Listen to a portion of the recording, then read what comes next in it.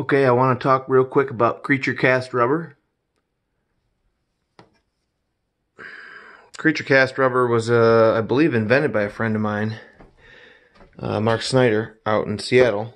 It's available through him on the website and on his Facebook page. And I'll throw the link in my description, video description below. But the beauty of Creature Cast rubber is that you can basically replace latex, liquid latex, in your workshop across the board, except for makeup applications or any skin buildup applications. There's still makeup grade liquid latex was always different from slush casting or other, types of liquid latex. So they're very similar, but makeup grade liquid latex is sold for use on skin directly, and Creature Cast has not yet got that.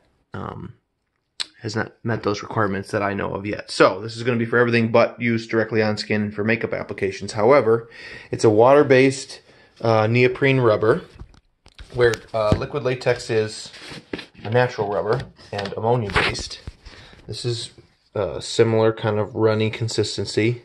This is a sample size, a pint, and it smells like rubber tires, fresh tires, sort of, which is to a lot of people more pleasant than that harsh ammonia smell. And then they have a thixotropic additive. So this is something that you can, Neothix he calls it.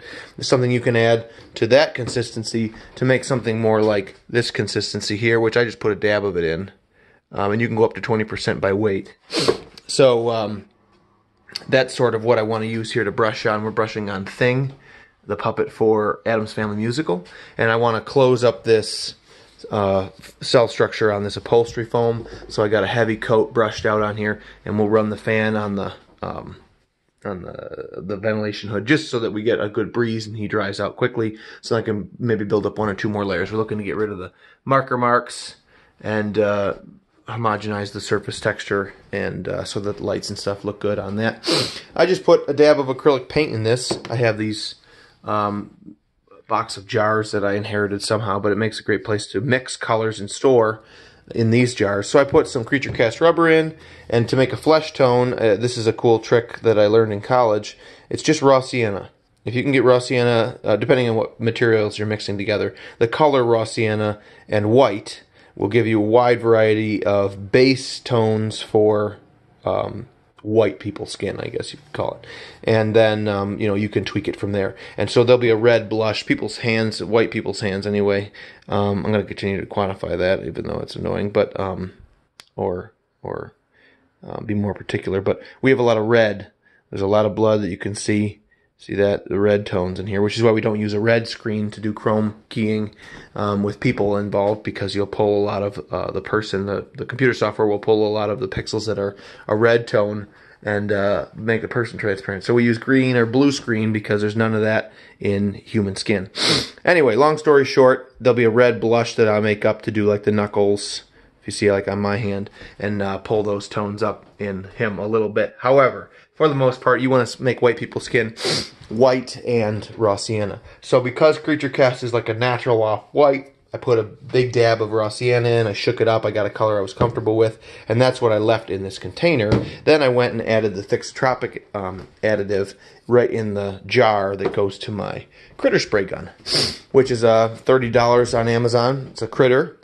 It's a siphon gun, so it takes an ordinary ball jar, siphon tube goes down in there, and then just like any Venturi effect, the air being sprayed across the top of the siphon sucks the stuff up and blows it out. So it's a great way to spray a bunch of things that you don't want to run right through the core guts of the gun, which is how a lot of these, this is an air gun, but any other ordinary HVLP gun is going to draw paint or material down into it, and at least into these components ahead of the paint hopper, and pull them through and shoot them across a needle. So this is just pulling stuff right through the tube, and you can see all the way up there. You can use a pipe cleaner, and what I like to do, because Creature Cast is water-based, is before anything dries, is I'll just, when I'm finished, I'll put water in a ball jar and go over to the sink and just spray it until water's coming out.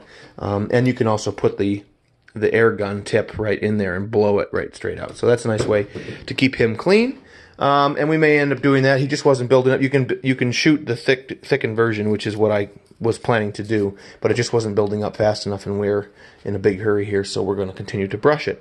However, you can use this anywhere you would use liquid latex. It's great for coating all different kinds of foam. You can also slip cast it. So if you have a plaster mold, any kind of stone, we would call it, or plaster molds. This is for some ears, just a flat mold, and those are quick and dirty. But anything that you would dwell latex in, so you pour a negative up solid. I don't have a good mold for dwelling in right here, but you'd pour it up solid with liquid latex in the past, and you leave it for some time, and as you leave it, the surface of latex against the dry plaster loses moisture, loses moisture, loses moisture. Then after a certain time, you pour the rest out, and that inside surface will become air dry, and then you pull out a rubber shell, which is how your latex mask is made. Creature cast rubber works in the same way.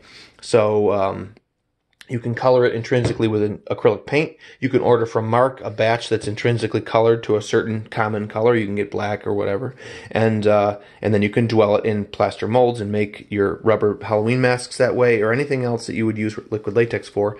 It will last a lot longer. It won't break down from oxidation the way natural liquid latex does. It won't break down from UV rays the way latex does.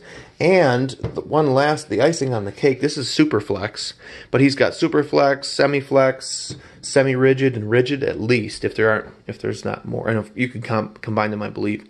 But there's a few different rigidities, and so as a tough, hard rubber coating, more like a tire, if you get rigid, you can dwell it and quickly get it out of the mold before it fully cures, and then you have a really heavy-duty rubber casting from your mold. Or if you wanted to foam fabricate something and make it really stiff and heavy-duty rigid, you can use, the rigid creature cast, and you can put that right onto rigid foams too. So if you sculpt in urethane foam or styrene foam, it's water-based, so you can brush that stuff or spray it right up on top and make a nice hard shell that it still has some give, like some of these production plastics that we're used to. That I'm trying to find some stuff like polypropylene, some of these tougher plastics that are still a bit soft. You can get that kind of a quality out of it. So I really like it, and it's a great product. Mark's great to deal with, and he rushes right out to us. And so you can also directly paint on top with acrylic paint, by the way. It's going to be better probably if you have something raw, like just as soon as this dries, if I did a paint job with acrylic, or just as soon as you pulled something out of the mold, cast in creature cast, like that same day or the next few days, you can build up paint job right on it with acrylic paint. And that will bond up real good. And obviously you can mix 50-50 and make sort of a PAX paint kind of a thing. So 50% acrylic color, 50% your creature cast of choice. Now you've really got, if you can live with the fact that it doesn't dry clear the way Prazade does. Prazade makes a great PAX paint because it dries clear. So you can make your exact color in paint, split it 50-50 with Prazade, which will lighten it for the time. Do your paint job, which is hard to do because it's been lightened by the whiteness of the Prazade. But ultimately, when the Prazade dries, it goes back to your true color that you made because the Prazade is clear. Creature cast, on the other hand, is white, so the color you're looking at is just a touch lighter. Then it will dry. So, if you can't do a paint job that way, you will have to use acrylic to either do the paint job or make an extremely dense, intrinsic colored batch. But I wanted to cover all the major points of that and link to Mark's page, sort of get the word out about it. It's a kind of a miracle material as far as I'm concerned, and I just love using it and mentioning it to others. All right, thanks for watching. We'll see you.